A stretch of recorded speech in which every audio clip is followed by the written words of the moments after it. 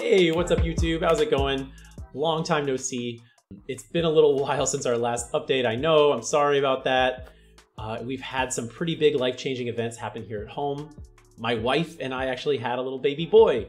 So that's huge. We've been adjusting to that and getting comfortable again.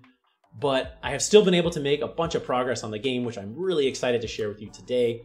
I just wanted to take a quick second before I get into that to actually thank everybody who participated in the playtest that we had on Steam a couple months ago, and especially those of you that actually, were so generous with your time and submitted feedback and bugs. Like, my gosh, the game is in such a better place now because of all the effort that you guys put in, and I just really appreciate it. Thank you so much. All right, so now let's get into the video.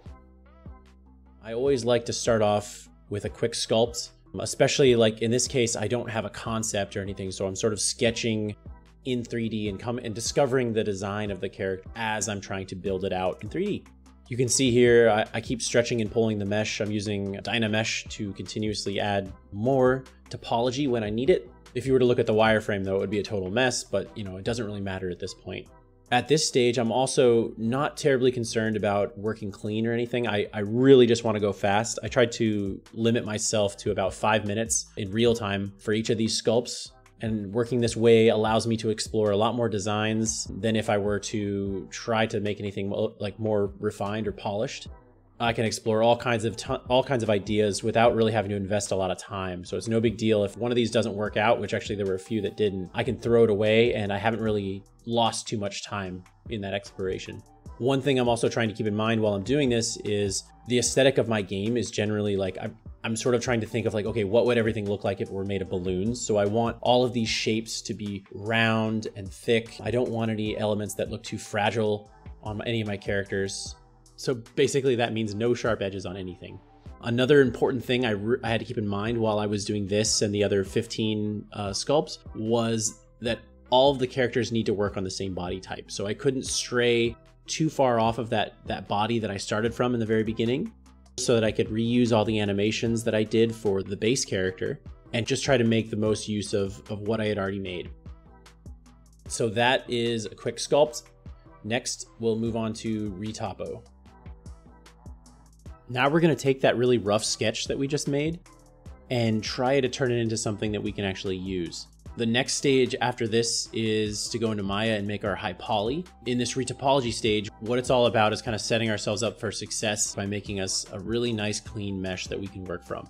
I'm using this program called TopoGun. It's really specially designed just for this purpose. It keeps every vertice, or you see those dots, every dot that I'm placing, it keeps those stuck to that rough sculpt that we made. So I can just focus on the topology.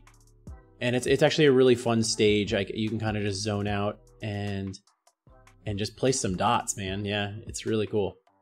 So here I'm drawing those lines. Those are really neat too, because you draw a line and it will try to create a tube over those lines. Those are awesome on like arms and legs. Yeah, there's not too much to this stage. I'm really just trying to make a usable mesh, or like a more usable mesh off of that rough sculpt, because like I said, the wireframe of that rough sculpt is kind of a big mess. And after, retopoing for a bit, this is kind of where I end up. This is plenty to work from in Maya. Now I can take that cleaner mesh that we made and really start to try to nail down the look. So here I'm taking an element of a hat and I'm starting to add thickness to it. Like I mentioned before, I want everything in my game to feel like it's made of balloons. So if you look at the edges here, I'm trying to make those feel nice and rounded and sort of inflated. I imagine if you pushed anything in my game, like with your finger, it would squeak. You'd get that kind of balloon animal squeak. You can see I'm adding extra bevels and edge loops to those thicker meshes. That's how I'm controlling how round or sharp one of those edges is going to be. This is the final stage of my high poly mesh. This is where I'm going to spend a lot of time making sure everything is just right. I probably will add a few more details as I continue working on this. I also like to start adding color at this stage too, to help me see relationships between different shapes. This is like the real final stage where I can sort of focus in on every little pixel and try to make it just perfect. So I'll spend a lot of time on this, and I did this for each of those 16 characters, and then we start to end up with this. This is the final product. So here you can see our lineup of different kids with a bunch of different goofy outfits. I've added some details that we didn't have in those original sculpts, but they're basically the same models that we roughed in, just refined a bit more. From there, I build a lower res in-game mesh, and I start this process called UVing, which is basically tearing the 3D model apart and laying it out into 2D space. So on the left, you can see my 3D viewport. On the right, you can see the UV editor. And this is really important because this is how we're gonna translate those 2D textures onto a 3D model. And these textures kind of end up looking like this. You can see in the bottom left, his jacket, the bottom right, his jeans, and in the top, his hat and hair. And this is how it's translated from 2D to 3D. These are all fully playable and textured and ready to go. So let's go check those out.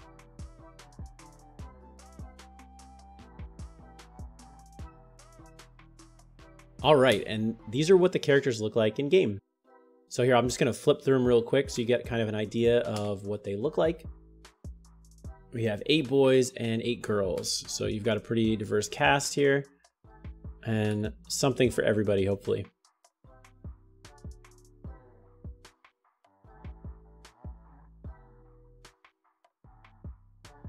And you can see, yep, they're all fully playable. You can run around, do all kinds of stuff.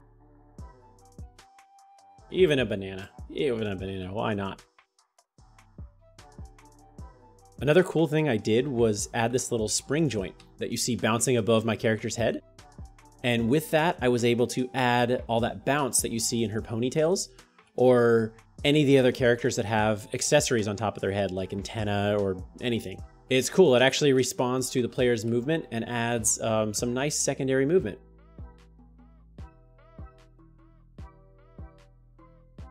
Pretty big fundamental changes to my ability system. I've completely removed cooldowns and replaced it with an energy-based system. So there's a cost associated with every ability, and you have to expend the energy resource to use it. And you gain energy by attacking enemies.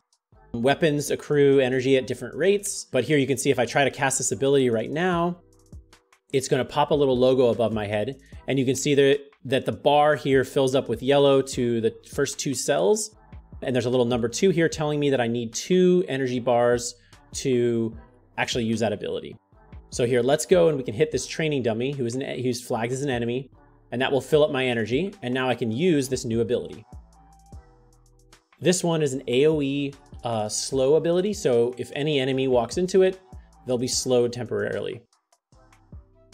And I also have a poison version that does sort of the same thing. If any enemy walks into it, they will take damage over time. They'll be poisoned. And you probably noticed I'm shooting these like big flashy projectiles. Those are also new. These are slow moving heat sinking projectiles. So I can even aim it over here and it's gonna try to find the closest enemy and hit it. I'm gonna use these on enemies, my upgraded shooter enemies. Later in the game, they're gonna shoot these at you instead of the normal projectiles, just to make it a little bit harder to play against. And then last but not least, I added this other ability that is sort of like a split shot. You fire it out and then a little distance away, it splits into 3 different projectiles. I think they kind of look like dodgeballs, so that's kind of what I'm going with. A little quality of life thing I added too was now candy, when you get close, will just automatically pick itself up. You'll notice like it kind of gets sucked in when I get close, just to make it a little bit easier to pick it up and not have to like waste all the time going right on top of a piece of candy before you get it. Right now, it's not doing that on health yet, but I think this feature's been a success so far, so I'm pretty sure it'll be nice on health too. So I think I'm gonna add it. I also did some more work to try to celebrate the end of a level a little bit more. So I made this like mission complete screen that will sort of give you a recap of how everyone's performed and what you've done in the level.